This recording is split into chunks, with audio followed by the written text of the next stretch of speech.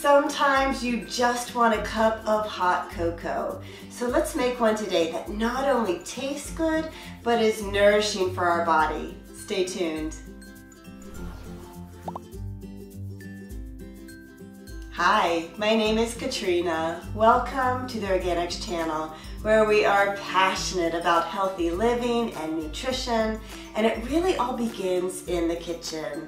Today, we're going to be making a healing hot cocoa.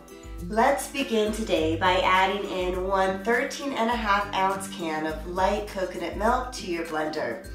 So coconut milk contains the type of MCTs that help fuel your brain. It also contains healthy fats, so that helps you feel full longer. Next, I'm going to add in 1/2 cup of filtered water. You certainly can play around with the ratios here if you want to add in less of the coconut milk and more of the water, or vice versa. It will all work out great. Next, we have 2 tablespoons of unsweetened cocoa powder, which may help reduce the symptoms of depression and just improve an overall sense of well-being, which is super helpful during the colder months.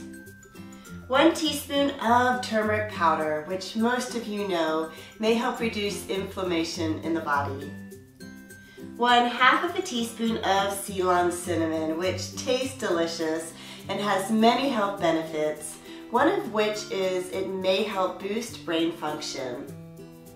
Next, we have 1/16, more or less, a teaspoon of cayenne pepper, which may help support your digestion, and 1/16 a teaspoon of pink Himalayan or sea salt. Both are rich in essential minerals. This next ingredient is optional, and just for taste, I'm going to add in 1/2 teaspoon of pure vanilla extract.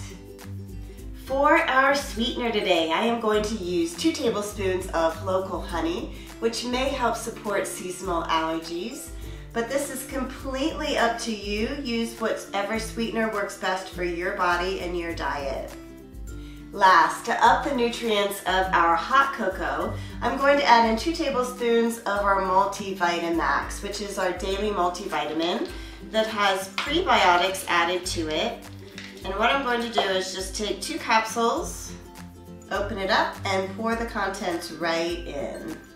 Blend up all of your ingredients well, letting your blender run longer if you'd like to create some foam in your hot cocoa. Pour into a small saucepan, and then heat and whisk your hot cocoa over medium heat until you reach your desired temperature. It's that time to give this hot cocoa a taste. I topped mine with a little bit of extra cinnamon because I love cinnamon. I filled this to the very top.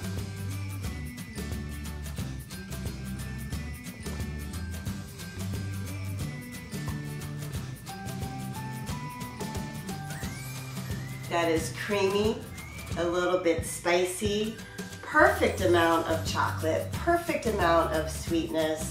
And I definitely love how the coconut milk just adds a little bit more volume to this delicious drink. Instead of adding in marshmallows or cream, it's perfect. I hope you give this one a try. Thanks for being with me today.